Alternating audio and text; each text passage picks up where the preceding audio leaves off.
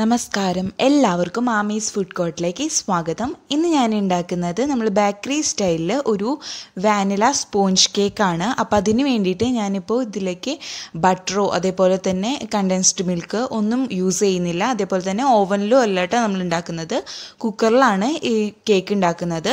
അപ്പോൾ അതെങ്ങനെ ഉണ്ടാക്കുന്നതെന്ന് നോക്കിയാലോ. അപ്പോൾ കേക്ക് എങ്ങനെ ഉണ്ടാക്കുന്നതെന്ന് നോക്കാം.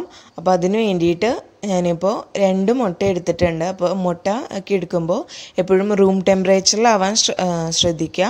അപ്പോൾ അത് നമുക്ക് ബൗളിലേക്ക് ഒഴിച്ച് കൊടുക്കാം. അപ്പോൾ നമ്മൾ മുട്ടയ്ക്ക് പകരമായിട്ട് നിങ്ങൾക്ക് വേണമെങ്കിൽ കണ്ടൻസ്ഡ് മിൽക്ക് ഉപയോഗിക്കാം, 1/2 കപ്പോളം. അതല്ലെങ്കിൽ അധികം പുളിയില്ലാത്ത തൈരും ഉപയോഗിക്കാം കേട്ടോ. ഇനി ഇതിലേക്ക് പഞ്ചസാര ചേർത്ത് കൊടുക്കാം. ഞാനിപ്പോൾ 1 കപ്പ് പൊടിക്ക് 1/2 കപ്പ് പഞ്ചസാരയാണ് കേട്ടോ എടുത്തിരിക്കുന്നത്.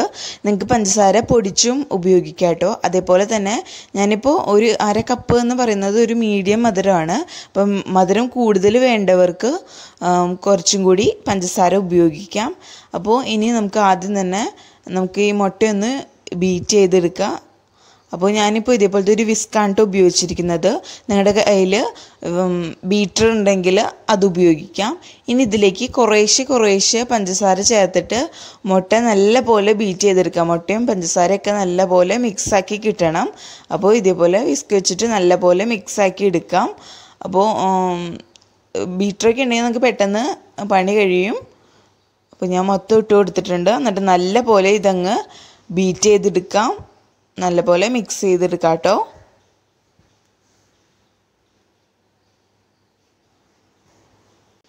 ഇപ്പോൾ ഞാൻ മുട്ടയും അതേപോലെ തന്നെ പഞ്ചസാരയും നല്ല പോലെ മിക്സാക്കി എടുത്തിട്ടുണ്ട്. ഇതേപോലുള്ള ഒരു ക്രീമി ഒരു ടെക്സ്ചറിൽ കൊണ്ടുവരാം. എന്നിട്ട് ഇത് നല്ലപോലെ നമ്മളിപ്പോൾ ബീറ്റ് ചെയ്തെടുത്തിട്ടുണ്ട്. ഇനി ഇതിലേക്ക് നമുക്ക് ഓയിലാണ് ചേർത്ത് കൊടുക്കാനുള്ളത്. ഒരു 1/4 കപ്പോളം, അതായത് ഒരു 4 ടേബിൾ സ്പൂണോളം ഓയിൽ ഇതിലേക്ക് ചേർത്ത് കൊടുക്കാം. സൺഫ്ലവർ ഓയിലാണ് എടുത്തിരിക്കുന്നത്. നിങ്ങൾക്ക് ഇതിന് പകരമായിട്ട് ബട്ടർ യൂസ് ചെയ്യാം കേട്ടോ. അപ്പോൾ അതും റൂം ടെമ്പറേച്ചറിലാവാൻ ശ്രദ്ധിക്കുക. ഇനി ഇതിലേക്ക് ഒരു 1/2 ടീസ്പൂണോളം വാനില എസൻസ് ചേർത്ത് കൊടുക്കാം. എന്നിട്ട് ഇത് നല്ലപോലെ ഓയിലും നമ്മൾ ബീറ്റ് ചെയ്തിരിക്കുന്ന മുട്ടയും അതൊക്കെ ആയിട്ട് നല്ലപോലെ അങ്ങ് മിക്സ് ചെയ്ത് കൊടുക്കാം.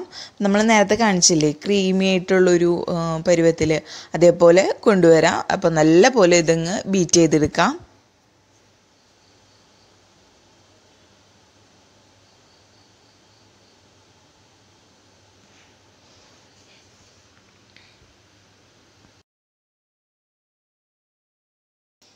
ഇപ്പോൾ ഞാൻ നല്ലപോലെ നമ്മുടെ മിക്സ് റെഡിയാക്കി എടുത്തിട്ടുണ്ട്. അപ്പോൾ ഇതൊന്ന് മാറ്റി സൈഡിലേക്ക് വെക്കാം. അപ്പോൾ ഇനി വേറൊരു പാത്രം എടുത്ത് വെച്ചിട്ട് ഇതിലേക്ക് ഒരു അരിപ്പ ഇറക്കി വെച്ചിട്ട് നമുക്ക് പൊടികളൊക്കെ ഇതിലേക്ക് ചേർത്ത് കൊടുത്തിട്ട് നല്ല പോലെ അരിച്ചെടുക്കണം.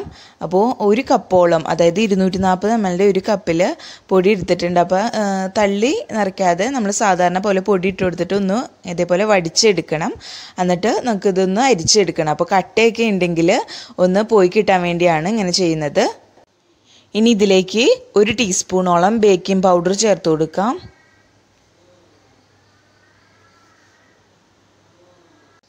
ഒരു 1/4 ടീസ്പൂൺ ബേക്കിംഗ് സോഡയും ഇതിലേക്ക് ചേർത്ത് കൊടുക്കാം. ഇനി ഇത് നല്ല പോലെ നമുക്ക് അരിച്ചെടുക്കാം. അപ്പോൾ ഏത് സാധനം എടുത്താലും നമ്മൾ റൂം ടെമ്പറേച്ചറിലാവാൻ ശ്രദ്ധിക്കുക. അതേപോലെ തന്നെ ഏത് കപ്പിലാണോ നിങ്ങൾ അളക്കുന്നത് ആ കപ്പിൽ തന്നെ എല്ലാ സാധനങ്ങളും അളക്കാനും ശ്രദ്ധിക്കുക. അപ്പോൾ നോക്കിയാൽ തന്നെ അറിയാം ചെറിയ കട്ടകളുണ്ട്. അപ്പോൾ ഇങ്ങനെ ചെയ്യുമ്പോൾ നല്ല പോലെ നമുക്ക് ക്ലിയർ ആയിട്ട് കിട്ടും. നിങ്ങൾക്ക് 1-2 പ്രാവശ്യം ഇങ്ങനെ ചെയ്യാൻ പറ്റുകയാണെങ്കിൽ ചെയ്താൽ അത്രയ്ക്കും നല്ലതായിരിക്കും. ഇനി ഇത് നല്ലപോലെ 1 ടീസ്പൂൺ വെച്ചിട്ട് നമുക്കൊന്ന് മിക്സ് ചെയ്ത് കൊടുക്കാം കേട്ടോ.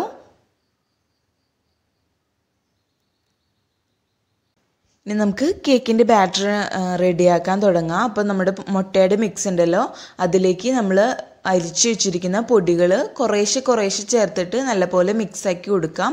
അപ്പോൾ ഇനി നമുക്ക് നമ്മുടെ വിസ്ക് ഉപയോഗിക്കേണ്ട, നമുക്ക് ഇതേപോലെ ഒരു മരത്തവയോ ഉപയോഗിച്ചിട്ട് നമുക്ക് ഇതേപോലെ ഒന്ന് ഫോൾഡ് ചെയ്ത് കൊടുക്കാം. എന്നിട്ട് നല്ല പോലെ കട്ടകളൊന്നും ഇല്ലാണ്ട് നല്ല പോലെ ഇതേപോലെ ഫോൾഡ് ചെയ്തിട്ട് നല്ലപോലെ മിക്സാക്കി കൊടുക്കാം. അപ്പോൾ കുറേശ്ശെ പൊടി ഇട്ടിട്ട് നമ്മൾ നല്ലപോലെ മിക്സാക്കി കൊടുക്കുന്നതായിരിക്കും എപ്പോഴും നല്ലത്. അപ്പോൾ നമുക്ക് എളുപ്പത്തിൽ മിക്സാക്കി എടുക്കാനും പറ്റും. അപ്പോൾ ഇതേപോലെ അങ്ങ് കട്ട് ചെയ്ത് ഫോൾഡ് ചെയ്തെടുക്കാം. ഇനി ഇതിലേക്ക് കുറച്ചും കൂടി പൊടി ചേർത്ത് കൊടുക്കാം. അപ്പോൾ ഞാനൊരു 3 പ്രാവശ്യമായിട്ടാണ് ഇതേപോലെ പൊടി ചേർത്ത് കൊടുത്തിട്ട് മിക്സാക്കി എടുക്കുന്നത്. അപ്പോൾ ഇത് നല്ല പോലെ മിക്സാക്കി എടുക്കാം. ഇപ്പോൾ ഞാൻ ഒരു കട്ടയില്ലാതെ നല്ല പോലെ നമ്മുടെ മൈദ മിക്സാക്കി എടുത്തിട്ടുണ്ട്. ഇനി ഇപ്പോൾ തന്നെ നമുക്ക് നോക്കിയാൽ കാണാം നല്ല തിക്കായിട്ടാണ് ഇരിക്കുന്നത്. അപ്പോൾ നമുക്കിത് ലൂസാക്കാൻ വേണ്ടിയിട്ട് കുറേശ്ശെ പാലൊഴിച്ചിട്ട് ഇത് നല്ലപോലെ ലൂസാക്കി മിക്സാക്കി എടുക്കാം. അപ്പോൾ ഞാനൊരു 1/2 കപ്പോളം നമ്മുടെ റൂം ടെമ്പറേച്ചറിലുള്ള മിൽക്കാണ് എടുത്തിരിക്കുന്നത്. അപ്പോൾ അത് ചേർത്ത് കൊടുത്തിട്ട് ഇതേപോലെ ഫോൾഡ് ചെയ്തിട്ട് നമ്മൾ നേരത്തെ കാണിച്ച പോലെ ഫോൾഡ് ചെയ്തിട്ട് നല്ലപോലെ അങ്ങ് മിക്സ് ചെയ്തെടുക്കുക. അപ്പോൾ കുറേശ്ശെ ചേർത്തിട്ട് നല്ലപോലെ മിക്സ് ചെയ്തെടുക്കാം.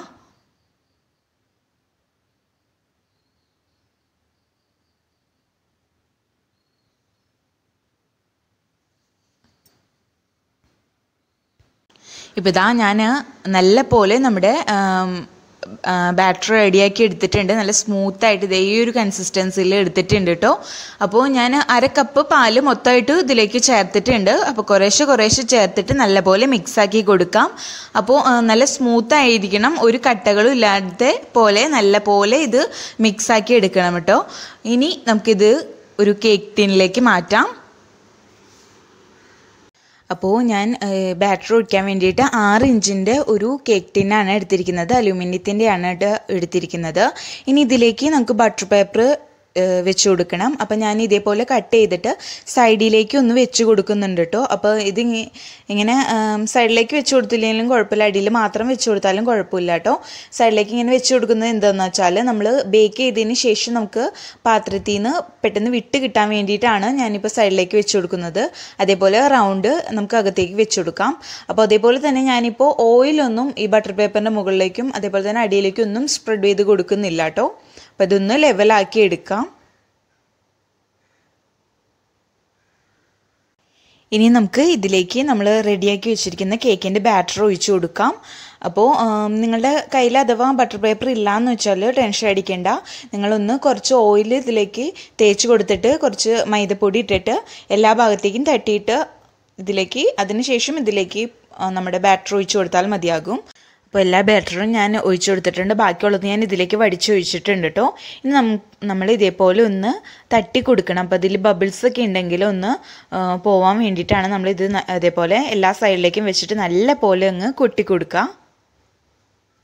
ഇനി കേക്ക് ഉണ്ടാക്കാൻ തുടങ്ങാം. അപ്പോൾ കുക്കറിലാണ് കേട്ടോ ഞാൻ ഇന്ന് കേക്ക് ബേക്ക് ചെയ്തെടുക്കുന്നത്. അപ്പോൾ നമ്മൾ കേക്ക് ബേക്ക് ചെയ്യാൻ വേണ്ടി എപ്പോഴും പഴയതായിട്ടുള്ള പാത്രങ്ങൾ യൂസ് ചെയ്യുക. അതല്ലെങ്കിൽ പുതിയ കുക്കറൊക്കെ ആണെങ്കിൽ പെട്ടെന്ന് കേടായി പോകാൻ സാധ്യതയുണ്ട്. ഇനി ഇതിലേക്ക് 1 കപ്പോളം ഉപ്പ് ചേർത്ത് കൊടുക്കാം. അപ്പോൾ ഈ ഉപ്പ് നമുക്ക് പിന്നീട് ഇത് ചൂടാറിയതിന് ശേഷം ഒരു ടിന്നിലിട്ട് വെക്കുകയാണെങ്കിൽ പിന്നീട് ബേക്ക് ചെയ്യുന്ന സമയത്തൊക്കെ നമുക്ക് യൂസ് ചെയ്യാം. അപ്പോൾ ഇതിനു മുമ്പ് ഞാൻ ബിസ്ക്കറ്റ് ബേക്ക് ചെയ്യുന്നത് ഇഡ്ഡലി പാത്രത്തിൽ എങ്ങനെയാണെന്ന് കാണിച്ചിട്ടുണ്ടായിരുന്നു. ആ ഉപ്പ് തന്നെയാണ് ഉപയോഗിച്ചിരിക്കുന്നത്. അപ്പോൾ ഇനി ഇതിലേക്ക് ഇതേപോലത്തെ ഒരു സ്റ്റാൻഡ് ഇറക്കി വെക്കുന്നുണ്ട്. അപ്പോൾ പാത്രം ഉപ്പായിട്ട് നേരിട്ട് മുട്ടാതിരിക്കാൻ വേണ്ടിയിട്ടാണ്. അപ്പോൾ ഉപ്പായിട്ട് ഇങ്ങനെ ഉപ്പിലേക്ക് ഇറക്കി വെക്കുമ്പോൾ ചിലപ്പോൾ അടി പെട്ടെന്ന് കരിഞ്ഞു പോകാൻ സാധ്യതയുണ്ട്. അപ്പോൾ ഇതേപോലത്തെ ഒരു സ്റ്റാൻഡ് ഇറക്കി വെക്കുക. അപ്പോൾ ഇതില്ലെങ്കിൽ നമ്മൾ സാധാരണ പ്ലേറ്റ് ഒന്ന് കമത്തി ഇട്ട് കൊടുത്താലും മതിയാകും.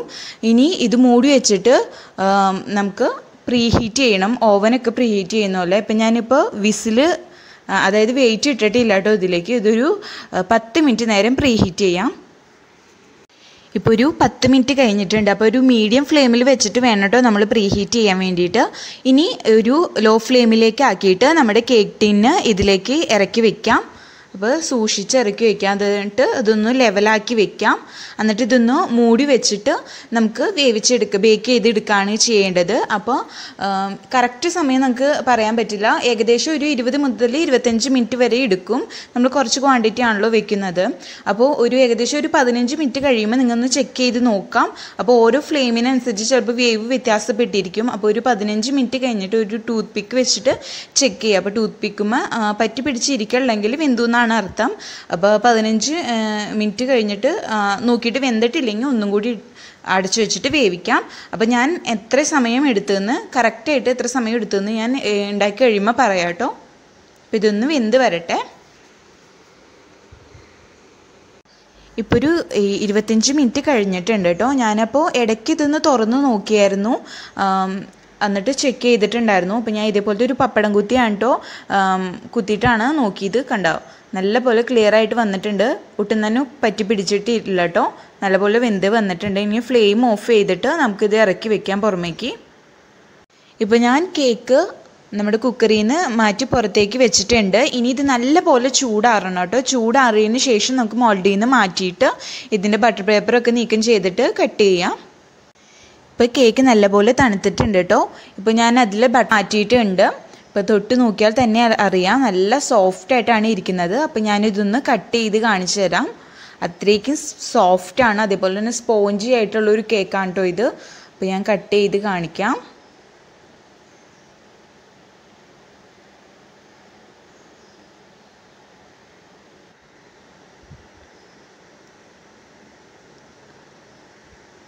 അപ്പോൾ ഇതാ കണ്ടില്ലേ, നല്ല സോഫ്റ്റായിട്ട് ഉള്ളൊക്കെ നല്ല പോലെ വെന്ത് കിട്ടിയിട്ടുണ്ട് കേട്ടോ. അപ്പോൾ ഇതാ സൈഡിലൊക്കെ നോക്കിയാൽ കാണാം നല്ല സ്മൂത്താണ്, നല്ല സോഫ്റ്റായിട്ട്. ഞാൻ ഇപ്പോൾ പ്രസ് ചെയ്യുമ്പോൾ തന്നെ കാണാം നല്ല സോഫ്റ്റായിട്ട്, ശരിക്കും സ്പോഞ്ച് പോലെയാണ് ഇരിക്കുന്നത്. അതേപോലെ തന്നെ ടേസ്റ്റിയാണ് കേട്ടോ കഴിക്കാനായിട്ടും.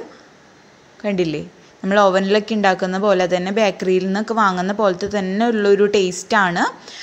കണ്ടില്ലേ, സൈഡൊക്കെ നല്ല പോലെ നമുക്ക് നല്ല ആ ഷെയ്ഡൊക്കെ വന്നിട്ടുണ്ട്, നല്ല ആ ബ്രൗൺ കളറിലൊക്കെ വന്നിട്ടുണ്ട് കേട്ടോ. കരിഞ്ഞൊന്നും പോയിട്ടില്ല. കണ്ടോ, നമ്മൾ ബേക്കറിയിൽ നിന്ന് വാങ്ങുന്ന അതേപോലെ തന്നെ ഓവനിൽ ഉണ്ടാക്കുന്നത് പോലെ തന്നെയാണ് നമ്മൾ ഇപ്പോൾ കുക്കറിൽ ഉണ്ടാക്കിയിരിക്കുന്നത്. നല്ല സോഫ്റ്റ് ആയിട്ടുള്ള കേക്ക്. അപ്പോൾ ഇനി ഓവന് ഒന്നും ഇല്ലാത്തവർക്ക് ട്രൈ ചെയ്ത് നോക്കാവുന്ന ഒരു അടിപൊളി കേക്കാണ് കേട്ടോ. അപ്പോൾ ഇനി ഓവനില്ല എന്നും പറഞ്ഞിട്ട് കേക്ക് ഉണ്ടാക്കാതിരിക്കേണ്ട. അടിപൊളി കേക്ക് നമുക്ക് ബേക്കറി സ്റ്റൈലിൽ നമുക്ക് വീട്ടിലുണ്ടാക്കാം. അപ്പോൾ എല്ലാവർക്കും ഈ വീഡിയോ ഇഷ്ടപ്പെട്ടെന്ന് വിചാരിക്കുന്നു. അപ്പോൾ സോഫ്റ്റ് ആയിട്ടുള്ള സ്പോഞ്ചി ആയിട്ടുള്ള അതേപോലെ തന്നെ നല്ല ടേസ്റ്റി ആയിട്ടുള്ള കേക്ക് ഇവിടെ റെഡി ആയിട്ടുണ്ട്. വാനില സ്പോഞ്ച് കേക്ക് ഇവിടെ റെഡി ആയിട്ടുണ്ട്. അപ്പോൾ എല്ലാവർക്കും വീഡിയോ ഇഷ്ടപ്പെട്ടെന്ന് വിചാരിക്കുന്നു. വീഡിയോ ഇഷ്ടപ്പെട്ടാൽ ലൈക്ക് ചെയ്യുക, അതേപോലെ തന്നെ ഫ്രണ്ട്സും റിലേറ്റീവ്സും ഒക്കെ ആയിട്ട് ഇത് ഷെയർ ചെയ്യുക. അതേപോലെ ആദ്യമായിട്ട് വീഡിയോ കാണുന്നവർ ചാനൽ സബ്സ്ക്രൈബ് ചെയ്യാൻ മറക്കല്ലേ. അപ്പോൾ അടുത്ത അടിപൊളി വീഡിയോ ആയിട്ട് വരുന്നവരേക്കും ബൈ. താങ്ക്